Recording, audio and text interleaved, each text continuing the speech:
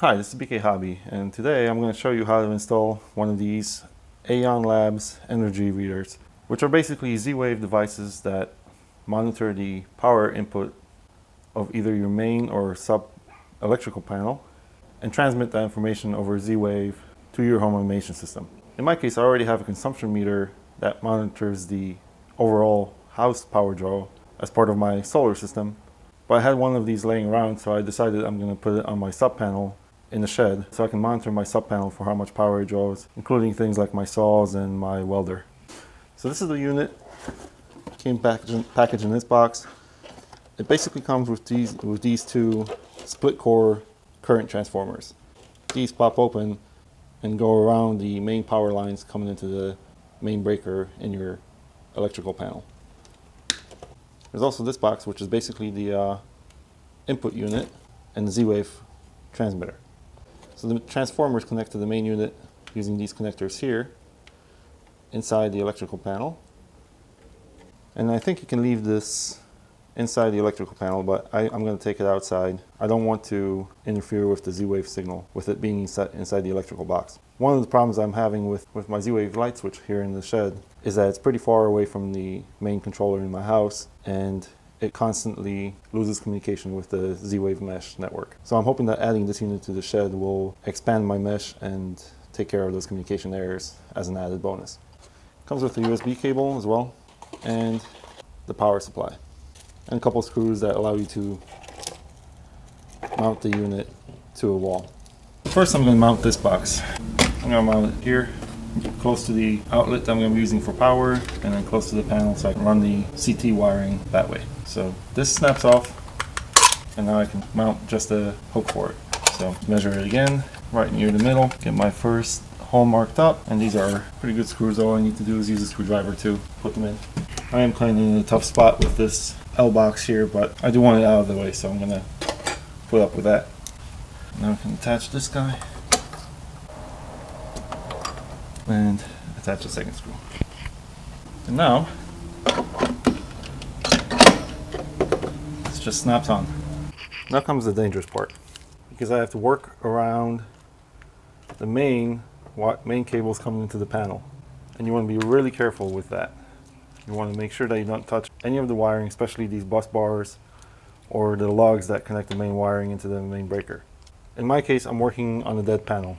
This is a sub panel in my house, so I'm able to turn off the supply breaker for this panel in my main electrical panel, and I can be confident that I'm working on a dead circuit here.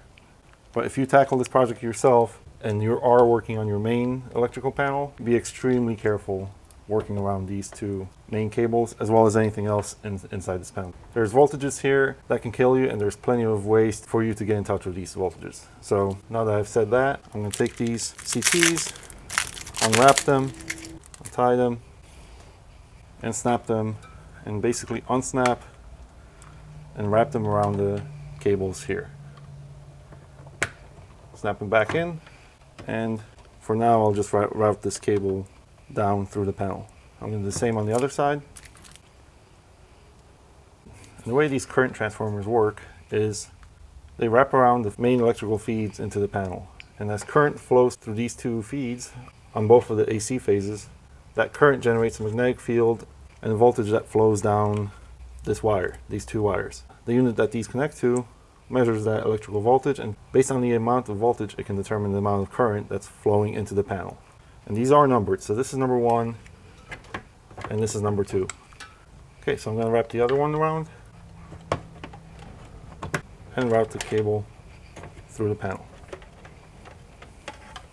Now I'm going to punch out a hole in the panel to feed the cables out to the measurement unit. And I should be able to just push it through and get to blank out. And I have these plastic NM cable covers. I'm going to use this thing as a grommet basically, so these wires aren't scraping against the rough metal edges here. I did have to knock out the clips that hold on the NM cable, because otherwise these things wouldn't fit through. So I'm going to take one, and I'm going to take two, and feed them through this plastic grommet. I also want to remember which is which, or I want to make sure that I'm putting number 2 in the number 2 slot and number 1 in the number 1 slot.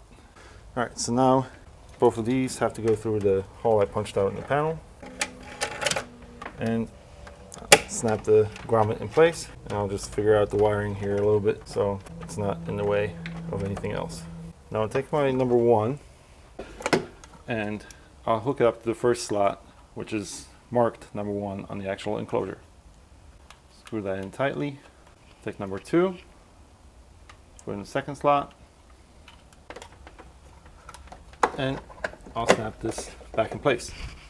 I'll just pretty up the wiring a little bit, wrap around these excess wires, and hide them out of the way.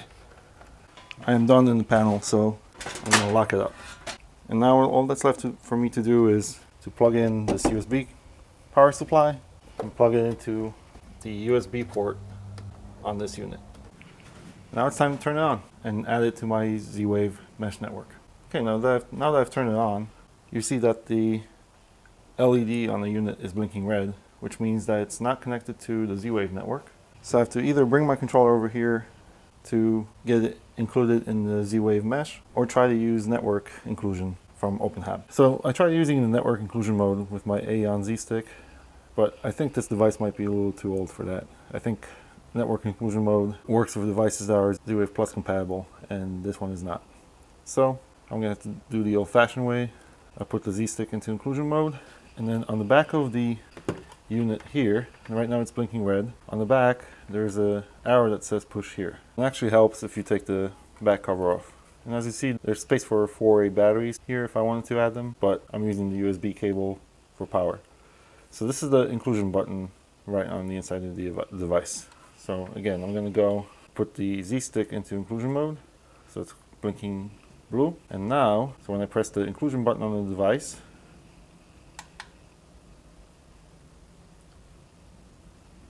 bam, Z stick started blinking and the LED on the device started blinking fast and it became solid. So that means that the device is now linked to my Z stick. So now I'll go back inside and I should see a new thing in Paper UI for my Zwave network.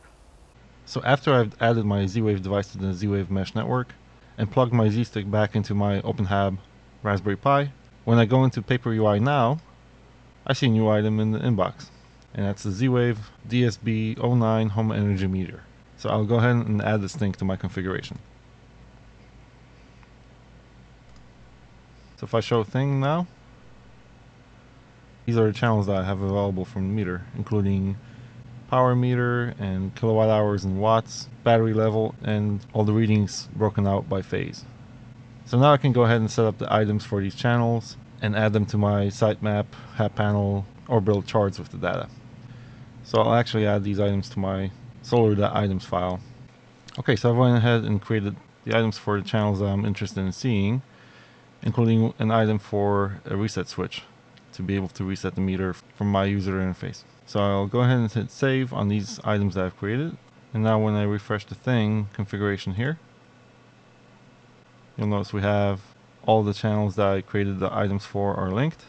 And when I go into Control tab, I'm starting to see some numbers updating from the switch. So right now it looks like the lights or other devices on that power panel are using a total of 50 watts. So I'll probably create charts from these values once I have more readings and see how much power some of the devices I use in the shed are actually using. So I hope you found this video interesting and learned something from seeing me add a new Zwave device into an existing network and create the items for it. If so, go ahead and subscribe and hit the like button for more videos about home automation and other openHAB related things. And until next time, this is BK Hobby. Thank you.